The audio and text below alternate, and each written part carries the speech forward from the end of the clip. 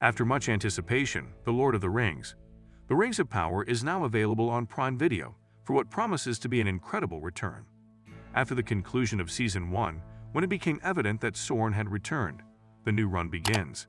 Galadriel banished him, but this season, he will have to rely on his own guile to regain his vigor and supervise the making of the Rings of Power.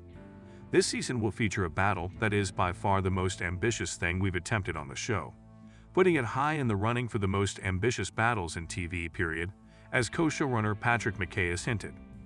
Co-showrunner J.D. Payne has said that this season will provide a definitive answer to the question of who the stranger is, which is commonly assumed to be Gandalf. Although the Rings of Power's initial 3 episodes were made available all at once on Thursday, August 29, the series is currently distributed on a weekly basis, similar to most other Prime Video series.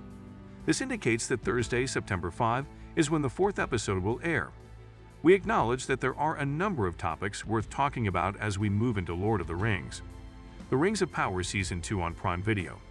The whereabouts of Celeborn, the husband of Galadriel, who hasn't yet made an appearance on the show, seems like one of the most important ones to us.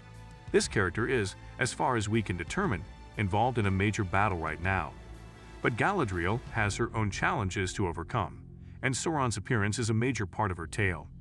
When fighting breaks out in Middle-earth, this will be the first thing on her mind. Regarding the emotional state of her character and whether or not she hopes to see them together again in the future, Morfydd Clark had the following to say. Well, we are aware that Celeborn exists. Galadriel is obviously in a lot of pain at not being with Celeborn. She feels like she lost something really great, and I hope they get to be together again.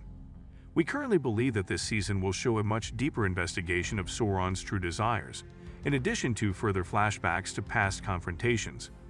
Galadriel will still play a major role, but we anticipate that this time around, her journey will seem and feel extremely different from the beginning.